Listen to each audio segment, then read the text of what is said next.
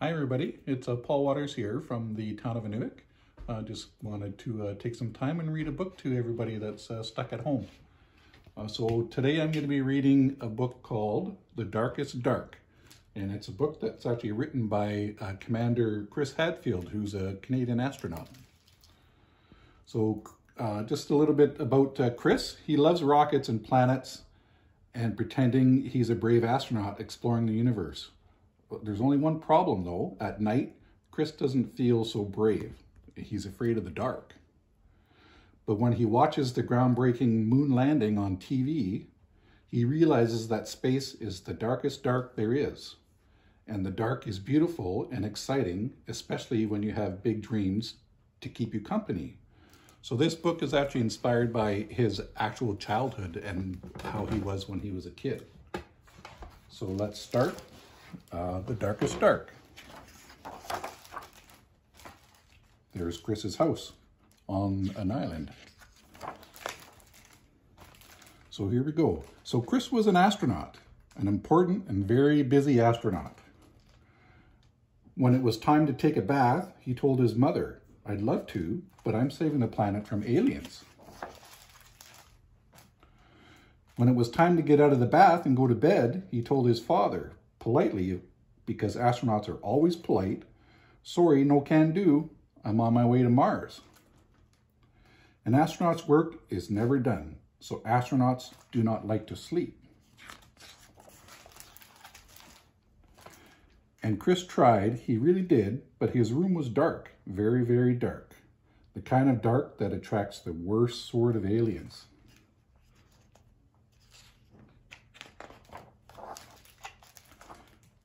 But his parents meant it. Chris was going to sleep in his own bed tonight. His mom and dad checked under his bed and in the closet and even in his underwear drawer. They declared the room 100% alien free. They tucked Chris in. They turned on the nightlight. They even gave him a special bell to ring if he was nervous. Well, he rang that bell an awful lot. Clang, clang, clang, clang, and he did it a lot. So they took away the bell.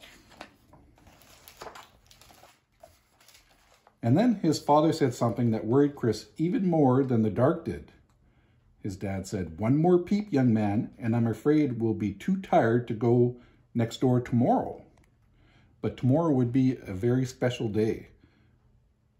Chris had to go next door. His life pretty much depended on it. That's how special a day it was going to be. So Chris stayed in his own bed without a peep. It took a long time to fall asleep, but he did. And when he was sleeping, he had his favorite dream. He flew his spaceship all the way to the moon. There's Chris flying his spaceship on the moon.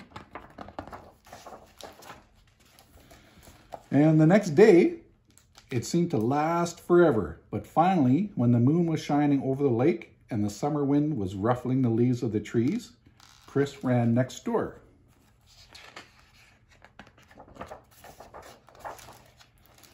The house was already full of people, all gathered around the TV.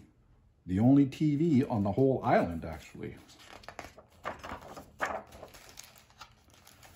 Chris found a spot where he could see through the crowd, and what he saw was astronauts, real live astronauts, on the actual far, far away moon. They were wearing puffy white suits and jumping for joy, jumping so high because there was so much less gravity there.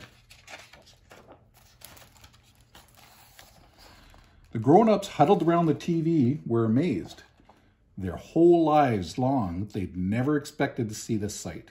Even Chris, who had been to the moon just the night before, was amazed. He never really noticed how dark it was there. Outer space was the darkest dark ever.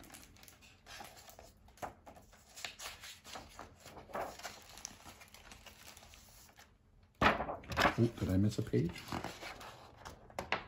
No? There after everybody's watched, after the TV show, they went outside to look at the moon where the astronauts were. That night, Chris did a little experiment. He turned off all the lights in his room and even the night light. It was still dark. It was very, very dark. There were still shadows that looked a little, well, alien, and so nothing had changed. But Chris had changed. He'd seen that the darkness of the universe was so much bigger and deeper than the darkness in his room.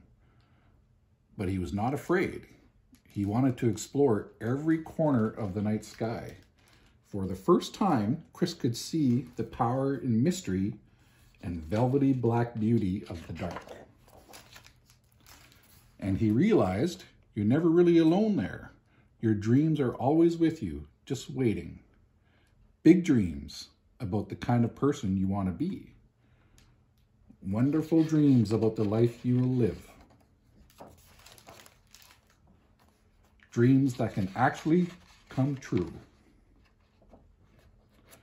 And that's true because Chris actually became an astronaut and went into space.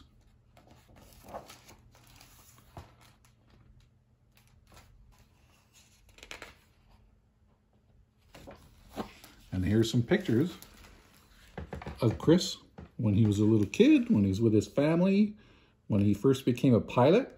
And these are pictures of him as an astronaut.